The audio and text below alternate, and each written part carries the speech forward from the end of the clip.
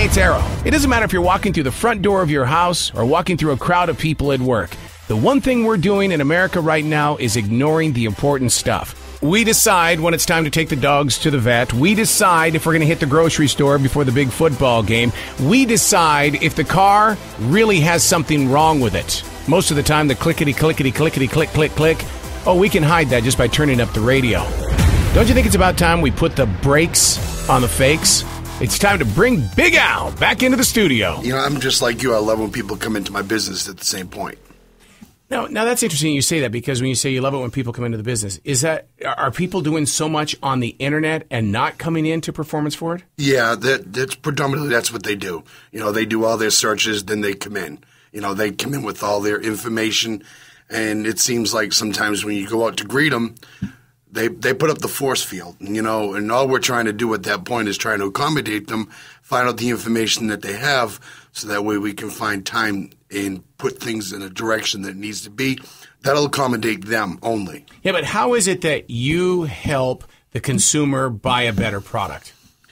By selecting the product with them that they came for, you know, because, you know, a lot of times they don't understand the product completely. They want this, they want that.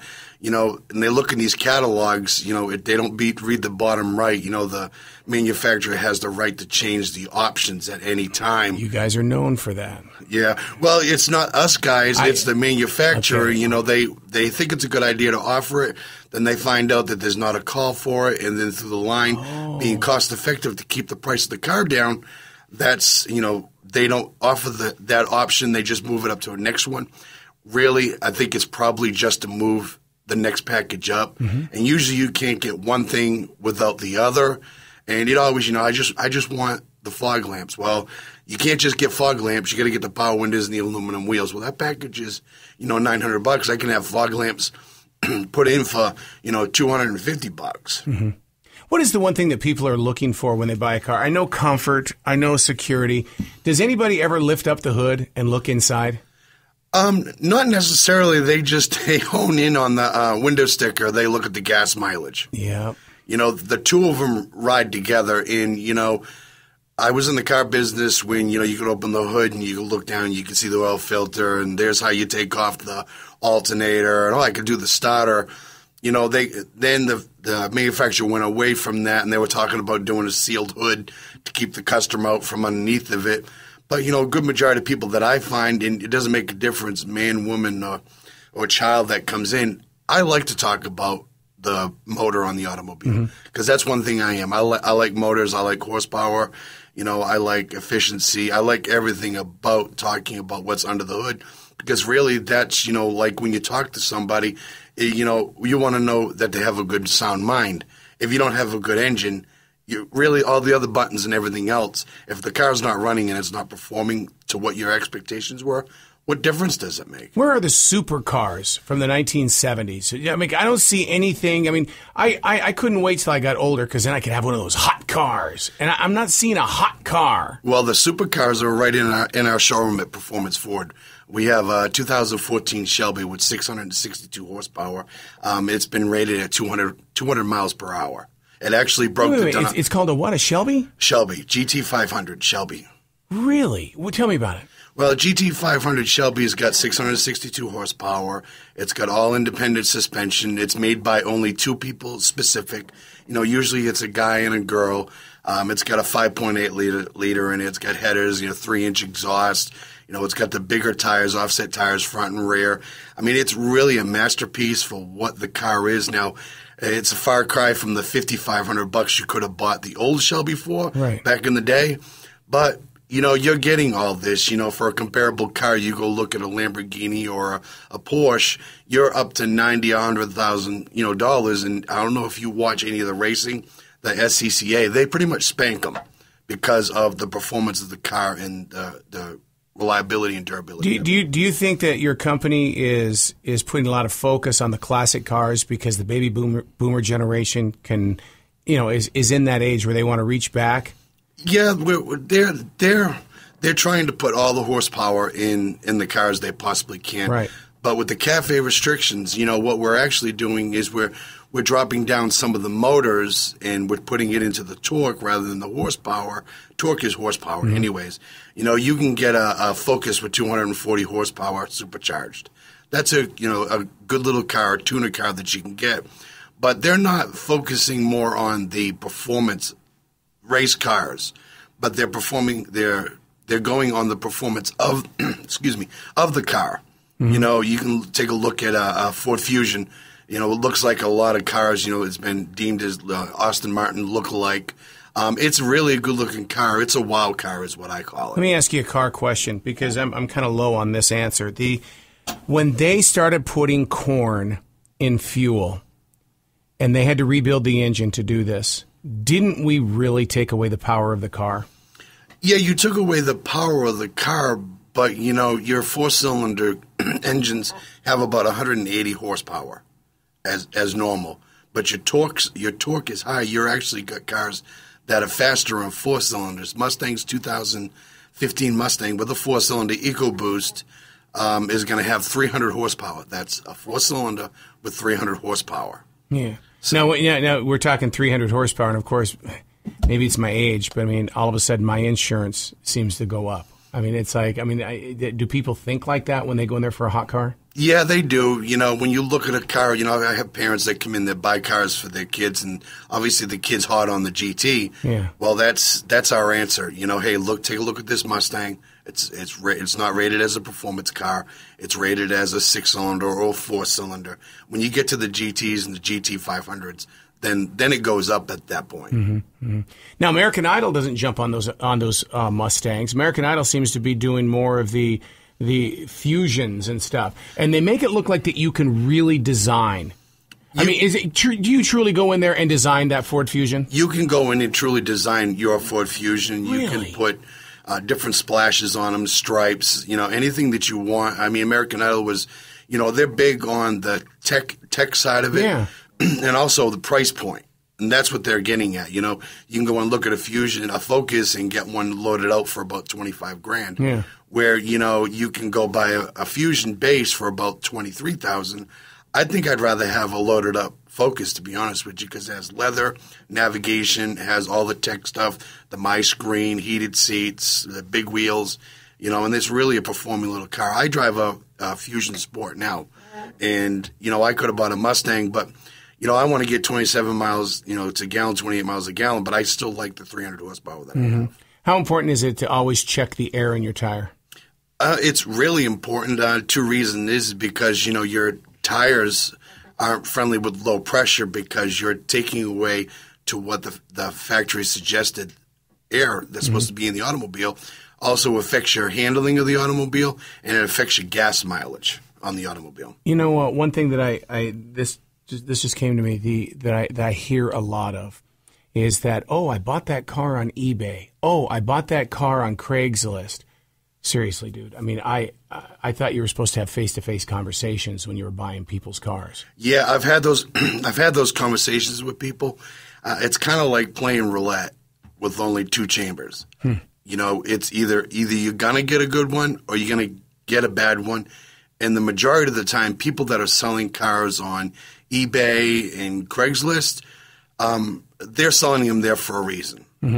Because they went to the dealer and the dealer didn't give them enough money, and the dealer figures that there's going to be a cost to get this out to the public, or they're going to sell it to these little side lots where you see that's how these used car companies get these little used cars. It's because we don't want them. Right. They're not worth it to the consumer. We don't want to put anybody in jeopardy. You know, once these guys sell them at Craigslist, they're done. There's nothing left for them to do. Do you realize that the one person that I fear at a car dealership more than a salesperson is the guy out there in the maintenance department? Because I know that the moment I drop off my car for a simple oil change, he's going to come back and tell me there's 50,000 things wrong with the car. Is that his job to inform you? Why? Why is there always something wrong with my car? Preventative maintenance. Like a dentist. Preventative maintenance. So it's like a dentist. Go into the dentist and say, dude, you got a problem back there on molar number 3. Right. You got a problem molar number 3. You need to take care of it. You know, it's going to cost you about $100. And we can get in there, we clean out the plaque and cap it off for you. No, I'm good. I don't have the money right now. It's fine. It's not bothering me. Well, lo and behold, 6 months down the road, that little cavity's got a little bit bigger, and now it's worked into your roots. And, maybe there's a root canal, or there's a crown, and then there's pain, and then there's time out of work. Same thing goes with the automobile. These guys are trained to go in there and to look at the cars and to know. They put a tire meter on. They look at air filters. They look at the tires to see if they're weathered and cracked. They're just trying to preventive maintenance. They're also telling you that if there's something wrong, you need to take care of. If you don't want to, obviously you sign something stating that you decline it. But, a good majority of the people that I sell cars to that maintain them, when they come in, they bring me their maintain record. I take a look at the record. I say, well, geez, you seem to have taken care of that car well. And I think I'm going to probably put a little bit more money in it because it looks like it's in good shape. Right. You said you signed away. In other words, you sign away. Does that mean that takes you guys off the list of liability? When you say that it's like I told them and they took the car no matter what. Yes. Okay. Because if a lot of times people will come in and, they want to know what's wrong with their car and they want to play Joey Backyard Mechanic. Okay. It needs a fuse, and then you got to pay $100, $79, whatever the assessment fee is. And a lot of times the dealers, actually every single time, the dealer will waive that fee if you fix it. It might cost you a little bit more to have the dealer fix it, but wouldn't it be nice if you had something fixed and you drove away 24 hours, a month, 3 months down the road, hey, you fixed this, and now it's back. What they're going to tell you is we're sorry, let's get it in here, let's get it taken care of. Well, let's take the other hand. Hey, I told you about that fuse. Now that fuse has worked its way to your air conditioner control module, and now it's actually burning out something to do with your compressor, and then you find yourself without air conditioning. Well, all of a sudden your compressor cuts down, it cuts a belt. When it cuts a belt, now you have no steering at 65 miles an hour. You're going to be broke down the side of the road. Hopefully you're not trying to steer at that point because it's over at that point. It's all about preventative maintenance. Yeah, these guys are trying to make money out there, but, at the same point, it's their job. Yep. It's their job to make sure that car is safe. It's, your job when you talk to me to find out what I want, and to make sure that I give you everything that you need. And, come to find out if that person didn't tell you needed that, you say, geez, well, why didn't you just tell me? It almost sounds like that you guys have answers if people would just ask the damn question. Just ask the damn question. Excuse me. Yeah, that's absolutely correct. And a lot of people, they get caught up with watching some of these exposés on TV. This one does that and does that and does this. We will absolutely fire somebody, and I will go to cussing quick if somebody pulls something on one of my customers. We're not like that. Not every salesperson, every service person, not everybody is like that. You have to have a little bit of trust in somebody, and if you want to get it's a relationship, Al. It's supposed to be, and I'm supposed to trust you like my preacher. Yeah, exactly right. You're supposed to. But, everybody's a little precautious these times and ages. I think we talked about it last time. It's really hard to trust somebody when you're watching something on TV, or you hear something, or the guy next door says, oh, they told me I needed an engine, and really all I needed is valve cover gaskets, or, it needs this, it needs that. Those old days are gone. You go to a big dealer, they're not going to play games like that. They're actually really trying to assess this problem and trying to fix it so that way you don't have to come back. You just come back for an oil change. It's wintertime. We know it's going to be probably the coldest one we've had in a long time. Yep. One of the things that I see consistently on the news channel are cars that are pulled off to the side of the road. Someone didn't do their homework. Common man with 2 or 3 kids in the back seat. What is the one thing that we need to do for maintenance right now as we head into winter? Now, keep in mind that we're all busting our accounts for Christmas and the funds are low. What can I do that is going to be cost effective but effective? Rather than waiting all year to check your radiator fluid, it's always good to keep an eye on that and make sure it's full. Make sure it's got some color in it. Make sure it doesn't smell like gas. Make sure it doesn't smell like oil. How would you get gas in there?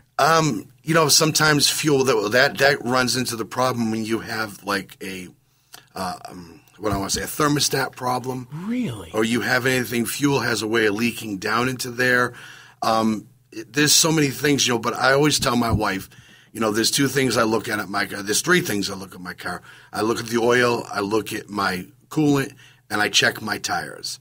I know everybody's trying to save some money on cars, and Christmas is coming and things have been tight. We've been through a lot in the past few years, but you don't want to put your safety at risk. You don't want to put your job at risk. You definitely don't want to put your family at risk first and foremost. If you look like you need tires, or if your tires are humming, you're going down the road. If you're afraid to go into a shop and, spend the, $150 to $200 per tire, there's a million used car tire places all over the place. You don't pull into the one that looks like, it just opened. Pull into one that's reputable. They'll pull you out a set of tires. You spend $100, put the tire on it, make sure everything works. I always crank my heat up.